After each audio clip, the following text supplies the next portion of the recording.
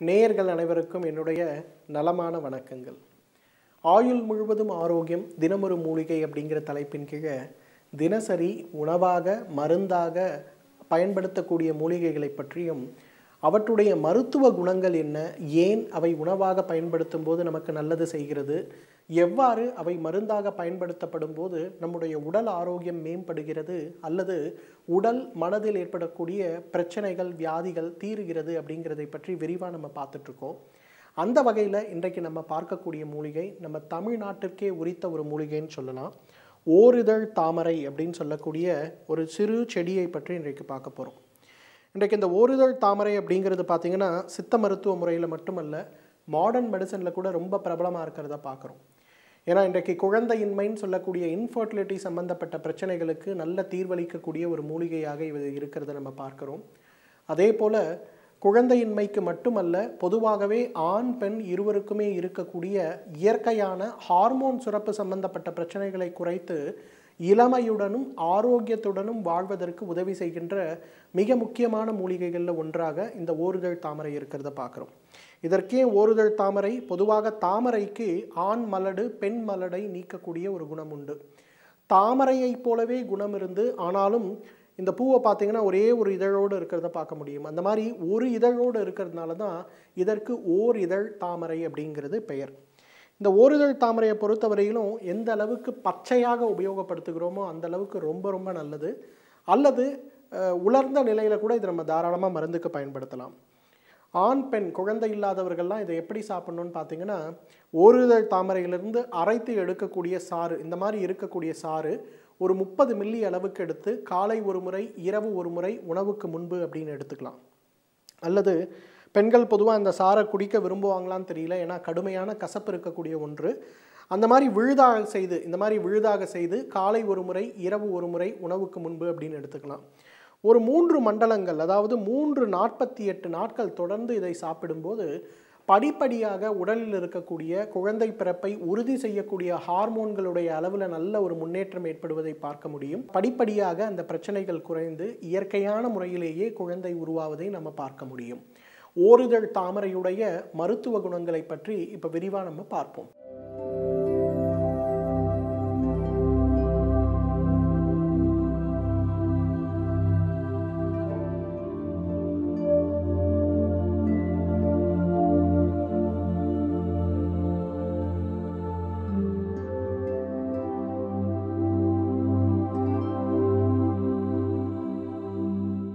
இன்றைக்கு நிறைய பேர், குறிப்பாக ஆண்களுக்கு ஏற்படுகின்ற 3 வகையான இனப்பெருக்க மண்டலம் சம்பந்தப்பட்ட பிரச்சனைகளை நம்ம பார்க்குறோம். 1, உயிரணுக்களில் ஏற்படுகின்ற கோளாறு.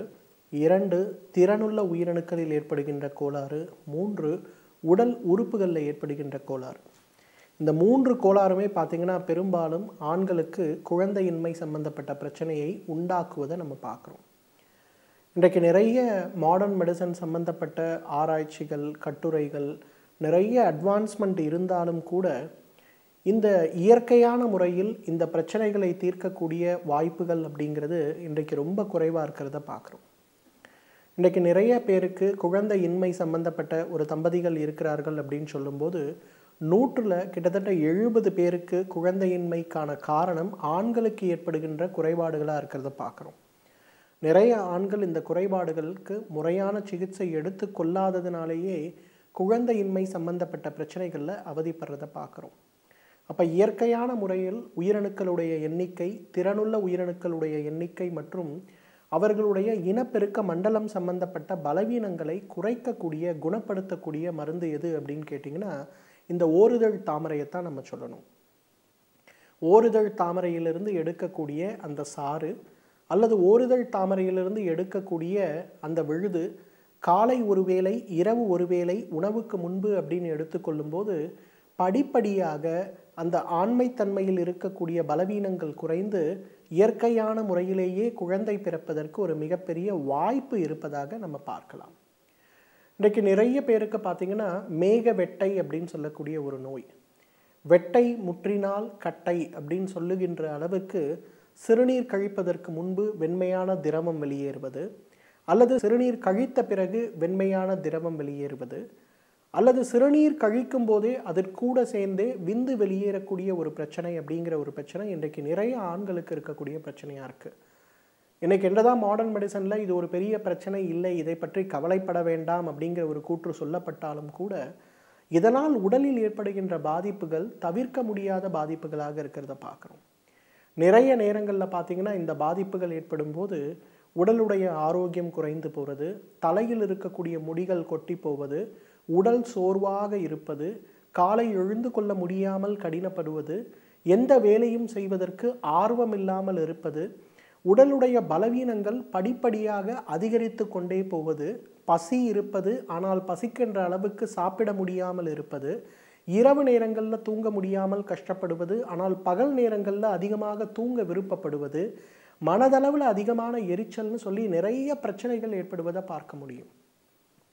ஒவ்வொரு பிரச்சனைக்காக வேறு வேறு மருத்துவரை தேடி போய் வேறு வேறு மருந்துகள் எடுத்துக்கொண்டாலும் கூட உடல் தேராமல் இருக்கக்கூடிய ஒரு பலவீனமான சூழல் இருக்கிறத பார்க்க முடியும்.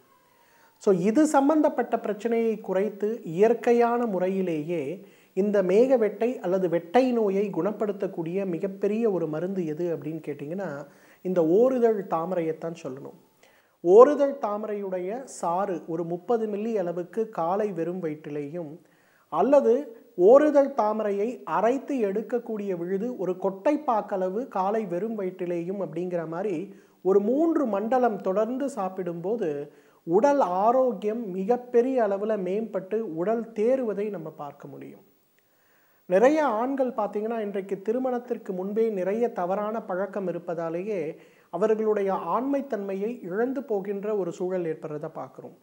விந்து முந்துதல் சம்பந்தப்பட்ட பிரச்சனை, உடலுடைய ஆரோக்கியத்தில் ஒரு பலமில்லாத ஒரு சூழல், கடுமையான மன அழற்சின்னு சொல்லக்கூடிய டென்ஷன் சம்பந்தப்பட்ட பிரச்சனைகள் இன்றைக்கு மிகப்பெரிய அளவில் பாதிப்பை ஏற்படுத்தக்கூடிய விஷயங்களாக இருக்கிறத பார்க்குறோம். இந்த மாதிரி ஏற்படக்கூடிய பிரச்சனைகளை இயற்கையான முறையில் குறைத்து உடலை உரமாக்குகின்ற முக்கியமான ஒரு மருந்து எது அப்படின்னு கேட்டிங்கன்னா ஓரிதழ் தாமரையை தான் சொல்லணும்.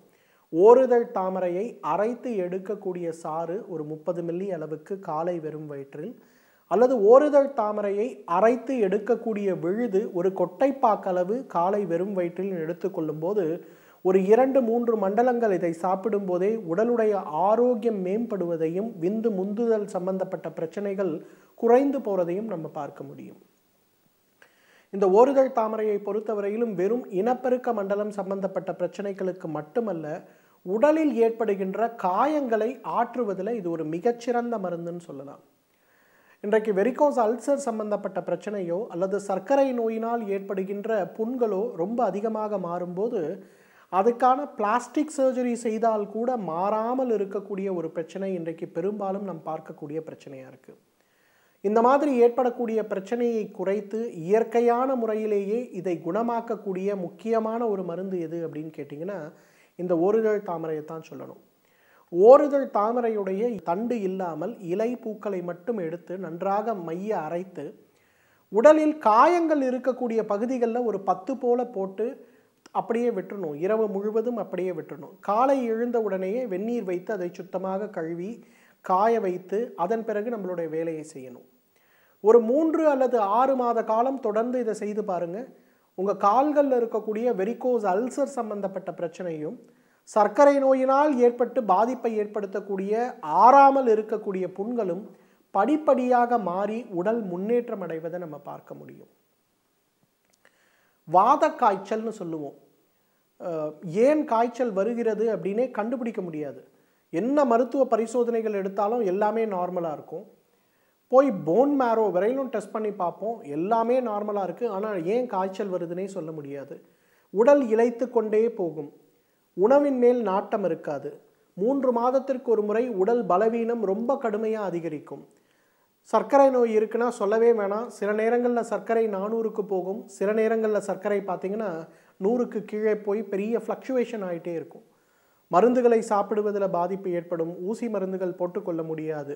இந்த மாதிரி இருக்கக்கூடிய பிரச்சனைக்கு வாத ஜுவரம்னு சொல்லுவோம்.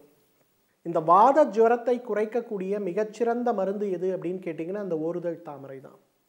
ஓரிதழ் தாமரையிலிருந்து எடுக்கக்கூடிய அந்த விழுது ஒரு கொட்டைப்பாக்களவு காலை ஒரு வேளை உணவுக்கு முன்பு அல்லது ஓரிதழ் தாமரையை அரைத்து எடுக்கக்கூடிய சாறு ஒரு 30 மில்லி அளவுக்கு காலை ஒரு முறை இரவு ஒரு முறை உணவுக்கு முன்புன்னு எடுத்துக்கொள்ளும் போது படிப்படியாக இந்த வாத ஜுவரம் சம்பந்தப்பட்ட பிரச்சனைகள் குறைய ஆரம்பிக்கிறத நம்ம பார்க்கலாம்.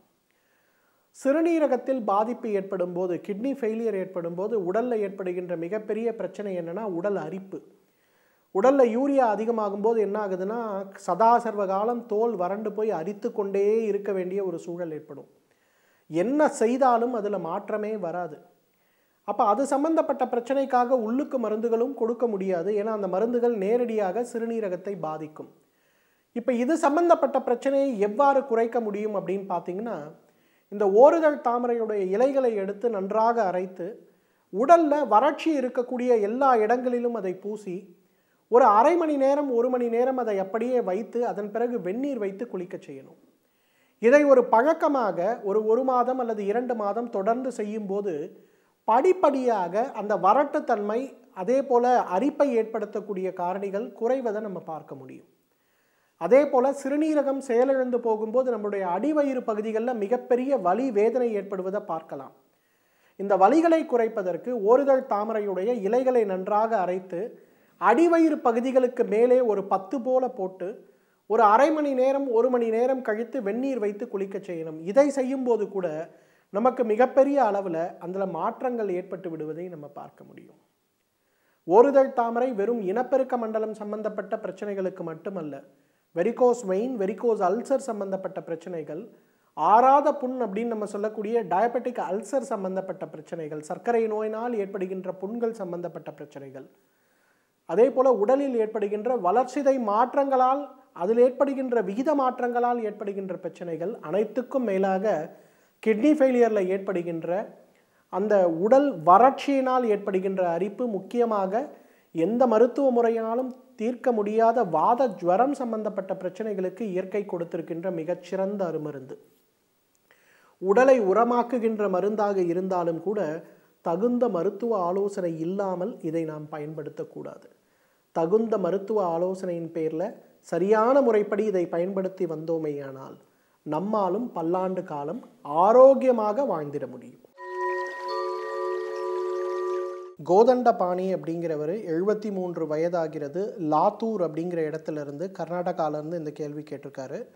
காதுகளில் அதிகமாக சீழ்வடியக்கூடிய பிரச்சனை இருக்கிறது. காதுகளில் ஒரு சங்கு ஊதுவது போல ஒரு சத்தம், டினைட்டிஸ்ன்னு சொல்லக்கூடிய பாதிப்பு இருக்கிறது. எவ்வளவோ மருந்துகளை காது சம்பந்தப்பட்ட அறுவை சிகிச்சைகள் கூட செய்து கொண்டாகிவிட்டது. ஆனால் எனக்கு நல்ல பலன் கிடைக்கவில்லை. இந்த பிரச்சனையை தீர்ப்பதற்கு எனக்கு ஏதாவது இயற்கை மூலிகைகள் உதவி செய்யுமா அப்படின்னு கேட்டிருக்காரு.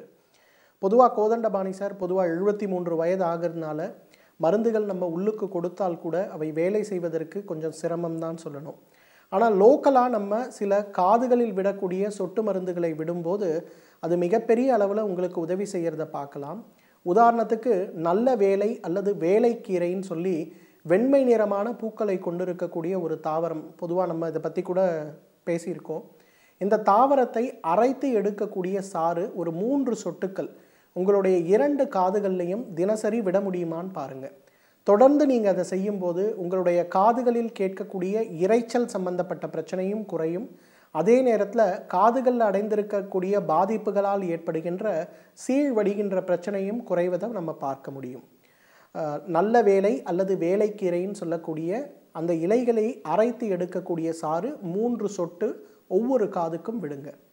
நேயர்கள் உங்களுடைய ஆரோக்கியம் பற்றிய சந்தேகங்களை எங்களுக்கு அனுப்ப வேண்டிய முகவரி: டாக்டர் கௌதமன், மருத்துவ இயக்குனர், ஸ்ரீவர்மா ஆயுர்வேத மருத்துவமனை, எண் 37, வஉசி முதல் தெரு, கோடம்பாக்கம், சென்னை 24. நேயர்களே, இன்றைக்கு ஓரிதழ் தாமரையை பற்றியும் அது குழந்தையின்மை மற்றும் பெண்களுக்கு ஏற்படுகின்ற ஏர்லி மெனோபாஸ் சம்பந்தப்பட்ட பிரச்சனைகளையும், ஆண்களுக்கு ஏற்படுகின்ற ப்ரீமெச்சூர் எஜாக்குலேஷன் மற்றும் எரெக்டைல் டிஸ்ஃபங்க்ஷன் சம்பந்தப்பட்ட பிரச்சனைகளையும் தீர்ப்பதற்கு எவ்வாறு உதவுகிறது அப்படிங்கிறதை பற்றி ரொம்ப விரிவாக இன்றைக்கு பார்த்தோம்.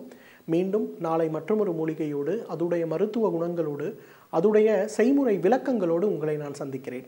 அதுவரை உங்களிடமிருந்து விடைபெறுவது டாக்டர் கௌதமன். நன்றி, வணக்கம். மேலும் விவரங்களுக்கு தொடர்பு கொள்ள வேண்டிய முகவரி: டாக்டர் கே. கௌதமன், BAMS, மருத்துவ இயக்குனர், ஸ்ரீவர்மா ஆயுர்வேத மருத்துவமனை 37 வஉசி முதல் தெரு கோடம்பாக்கம் சென்னை 24. Phone number 04446094900.